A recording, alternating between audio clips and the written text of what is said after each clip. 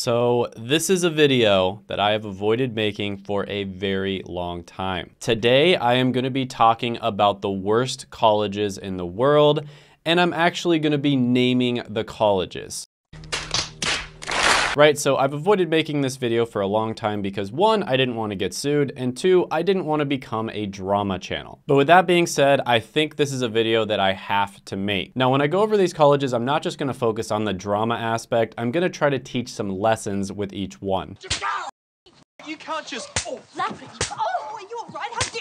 But with that being said, the entire college situation in the United States is just an absolute mess. We simultaneously have the best colleges in the world and also the worst. So in today's video, I'm going to be focusing on the worst ones. So let's jump right into it right after you gently tap that like button.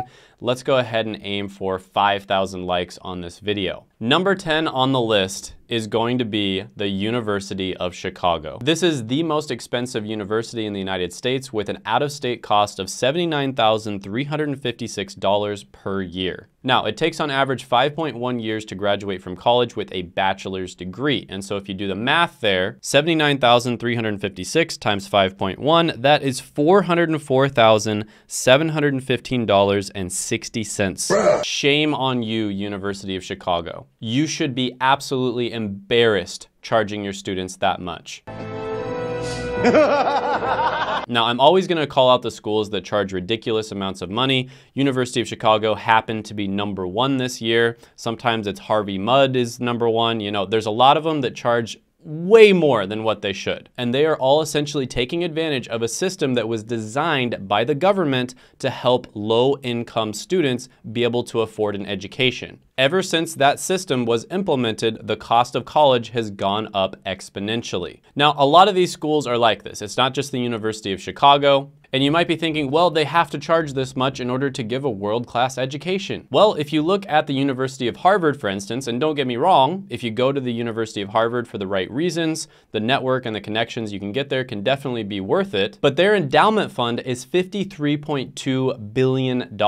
And many theorize that they could actually continue operating the university without taking any tuition from their students indefinitely. But at the very least, they could last 100 years if they stopped charging tuition. That's how much money Harvard has. Harvard is essentially a hedge fund that brands itself as a university. Now, you might think it's a little bit messed up that colleges like this are getting rich off of the student debt crisis. And you'd probably be right, but why would the University of Chicago or Harvard get off the gravy train? Student loans are guaranteed by the federal government. So if you can't pay them off like just about any other loan out there, you're not allowed to default on them. So there's basically zero repercussions to colleges just continuing to increase their prices. Number 9 on the list is going to be Full Sail University. And the reason I decided to put them on the list is because they actively encourage students to get art degrees that are incredibly unlikely to lead to success. Now, many people accuse them of being a profit mill or a degree mill, and that is going to be a common theme you see in the top 10. So for instance, they offer a show production bachelor's. They also offer a music production bachelor's and a recording arts bachelor's degree. And their average cost before aid is $41,000 a year. Their average cost after aid is about $27,000, and they have a 30% graduation rate, which none of those numbers are great. Now, it's not so much that Full Sail University is a scam in my opinion. I think they do their best and they probably do a relatively good job. It has more to do with the fact that college and art are just not made for each other. College and creativity do not go together. College is old, antiquated, stuck in the mud. College is the opposite of creative. There's nothing creative about college at all. It's all about standardizing everything. And you see this when you look at degrees that are about skills that change rapidly all the time, such as marketing. Right now, the most important skill to learn in marketing is digital marketing, of course. Yet most colleges only have 1 or 2 classes on digital marketing. And typically, these are incredibly surface level classes where you're not gonna learn anything tangible. So for instance, I looked up marketing curriculum on Google, and this is the first one that popped out, so I'm not like calling this school out, but the University of San Diego has exactly 1 class on digital marketing and 1 class on social media marketing. If they were up to date with the times, half of their classes would be on modern forms of marketing such as digital or social media. But colleges are never up to date with the times. When it comes to things that change all the time,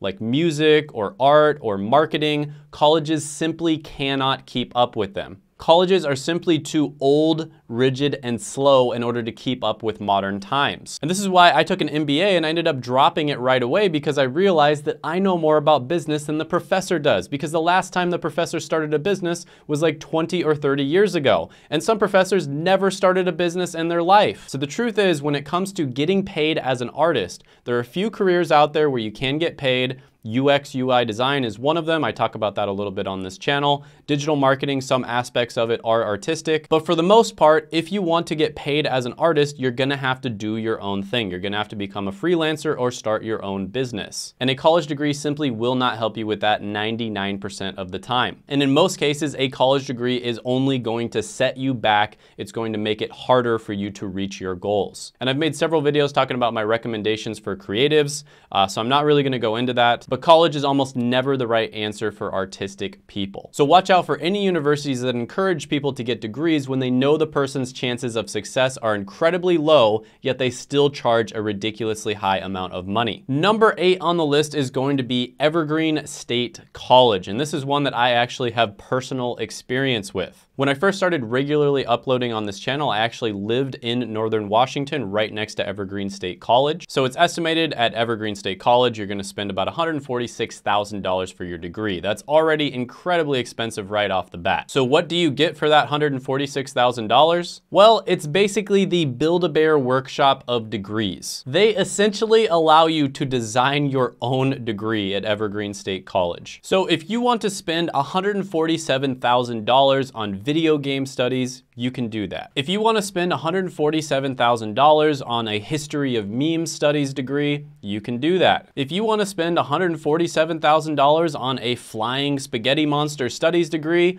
you can probably do that as well. Now, I'm kidding, but basically that's true. Like, you can study just about whatever you want for 4 years and you can spend a ton of money on it. Now, to be fair, a lot of schools do this where they let students study the most ridiculous topics where their chances of getting a job or their chances of actually using that information to be productive in society is incredibly low. But Evergreen State College just takes it to a completely different level. So I had to include them on this list. Number 7 on the list is going to be Bob Jones University, and they actually forbid interracial dating until the year 2000. Yes, you heard that right. You could not date somebody outside of your race at Bob Jones University until the year 2000. All right, so that's all I have to say about them. Next. Number 6 on the list is gonna be one where you've probably seen their ads many times before, and that is going to be Phoenix EDU, also known as the University of Phoenix. So you've probably seen their ads.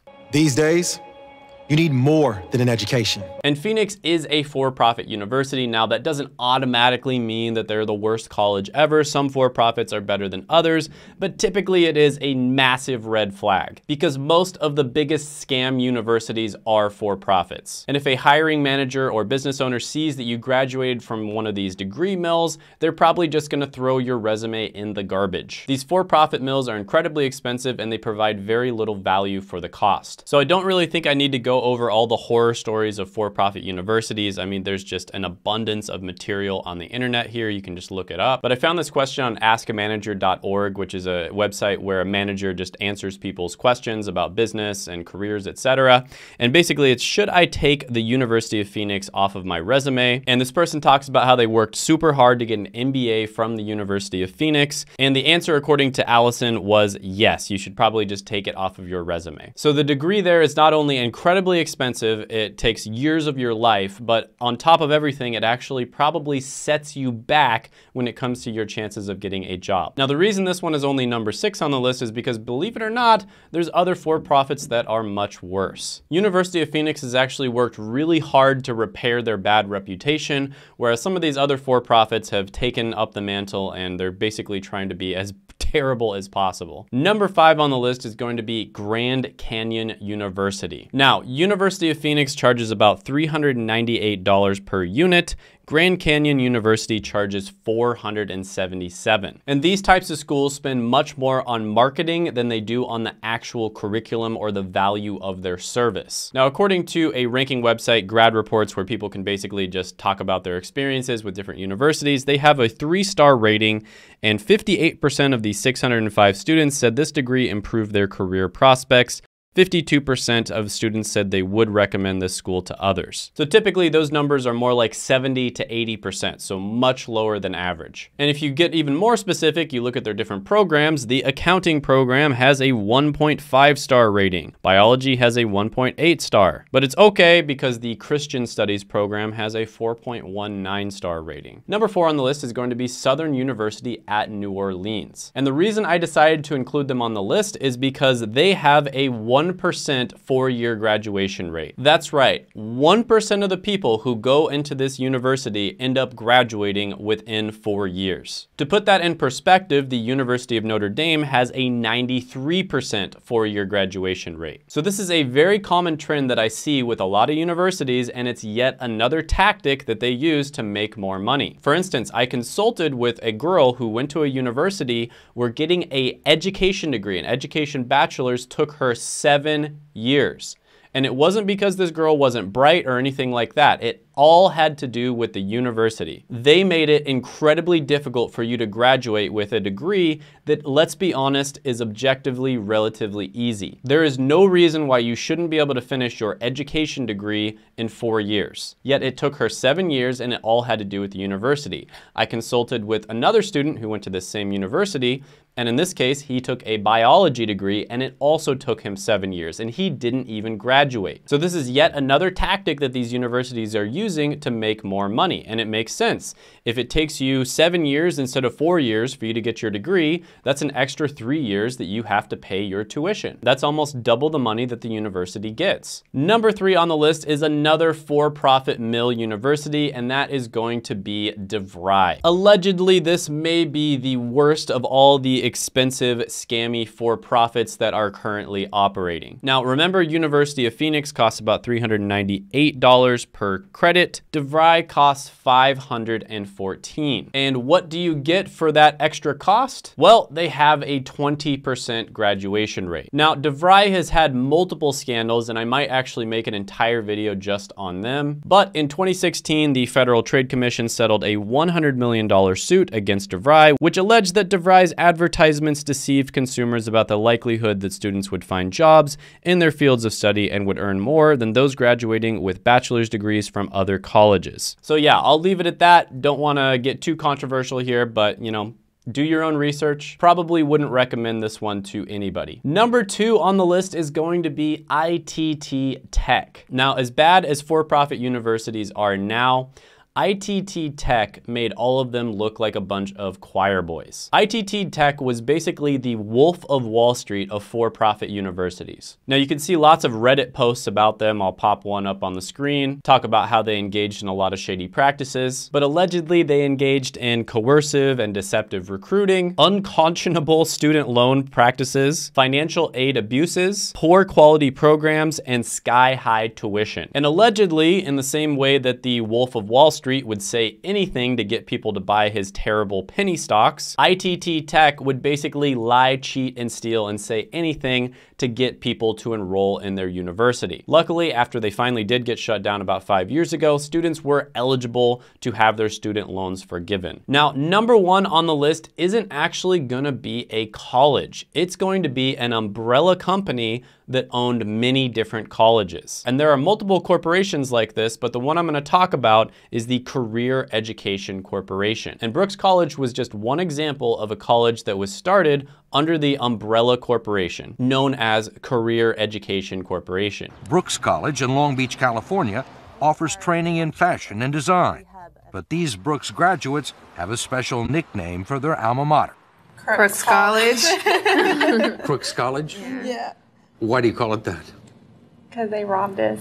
So this is basically a company that allegedly went all in on starting a bunch of different niche colleges that provided very little value, yet charged a ridiculous amount of money. So instead of going the route that ITT Tech or Phoenix EDU did, where they have a recognizable brand, this company was smart. They started a bunch of different little colleges, so it was very difficult to identify them as a scam. But eventually it did catch up with them, and they did have to cancel $500 million in student loan debt after fraud allegations. And that's because they allegedly lied about job placement rates and misled prospective students. So one thing I wanted to mention here, and I think this is probably going to be a pretty big scandal in the future, is a lot of colleges and umbrella corporations are starting to get into not only just university, but also boot camps. So boot camps are supposed to be a competitor to traditional college, and I really like them in theory. Now, some do a lot better than others, but with that being said, I don't like this new trend I'm seeing where a corporation owns a bunch of different boot camps, because that is basically a monopoly and it takes away all the competition. But I think that's probably a topic for another video. If you enjoyed this video, check out my other video right here. I made it just for you. Go ahead, gently tap that like button, hit the subscribe button, ring the notification bell, and comment down below any thoughts, comments, criticisms, etc.